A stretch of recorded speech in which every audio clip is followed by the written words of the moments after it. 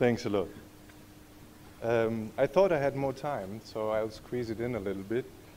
However, mayors, excellencies, and all protocols duly observed, thanks a lot for being here, and thanks a lot, Julian, and the Cities Alliance teams for inviting us from the side of the implementation agencies to comment a little bit.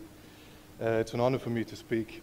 And talking to the participants in the last days, or day, I think everybody is aware of what GIZ is, and I don't need to talk more about the country profile or the company's profile.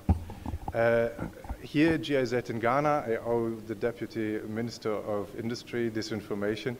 Here in Ghana, we work with about 200 people staff, and basically for more than 3 decades now. Currently, we have 3 focal areas. That's agriculture, sustainable development, sustainable economy, development, and governance. The program that I work for is a part of that governance cluster. And we work with our colleagues in the Ministry of Local Governance and Rural Development since the late 90s already. And right now the program is focusing on 3 areas, that is internally generated funds, budget planning, and networking in the communities. Although there's not much time, I quickly want to refer to what William Cobbett said yesterday when he said 3 important issues need to be done. Start from where we are and change the relationship between citizens and cities. But the third part, that is the one I like most, and I quote you here: "We shall not recognize local government as a lower form of governance and an extended arm of administration." That is exactly what we're working on. That's our business, and that's what we're working on. What I also see as the task that is derived from the Ghanaian constitution, which in chapter 20 does only speak about decentralization. However, I skipped that part that would have been a bit legal spice due to the time constraints, and let me get to what we do in our cooperation with Cities Alliance in the last 4 years. We have been working especially on the LSC, Land Service and Citizenship Program. Our goal was to support the development of a national urban agenda focused on inclusive urban development policies and strategies. Our main partner is the UDU, Urban Development Unit in the ministry.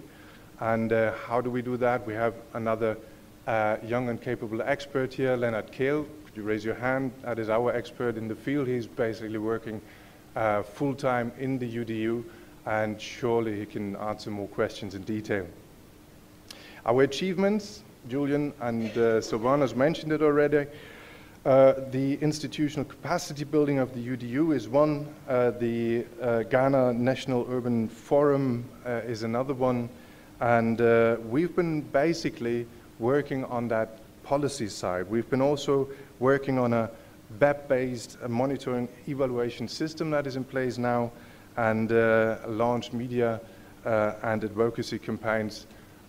By the way, we have documentaries online, on air, and GTV right now. You mentioned it already. So I had 3 guiding questions, and I quickly want to answer them. The 3 guiding questions. The first one was, what is it that we can learn from the country programs, and that feeds into the recommendations of future programming? Our lessons learned is that it is a valuable and appropriate approach, very much. It helps to institutionalize a national policy framework and to implement activities on the local level. This participatory approach enhances ownership and sustainability.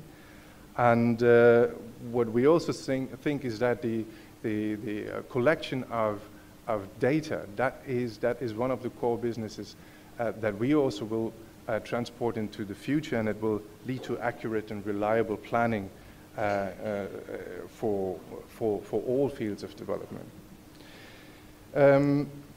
We are one of the 3 or many, but the 3 that speak here now, but the many implementing agencies, and this is a difficult task.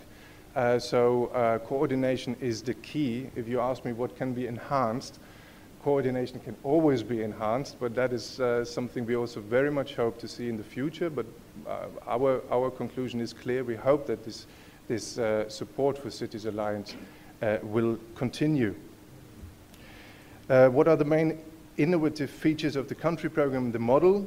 Well, to make it short, we see a clear advantage in the country program approach in comparison to the bilateral programs, because it will bring together the relevant stakeholders and partners, and it also allows a good access to global platforms, and we can see this conference is one of them. How is the approach experienced across the role players in general? Good.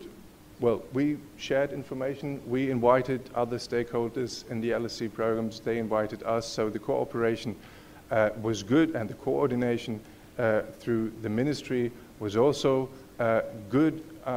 Is there room for improvement? Yes, there is, but from our perspective, yes, it was a very, very positive experience working in the last 4 years. So I can conclude, Cities Alliance surely created an urban constituency in Ghana which didn't exist 8 years ago.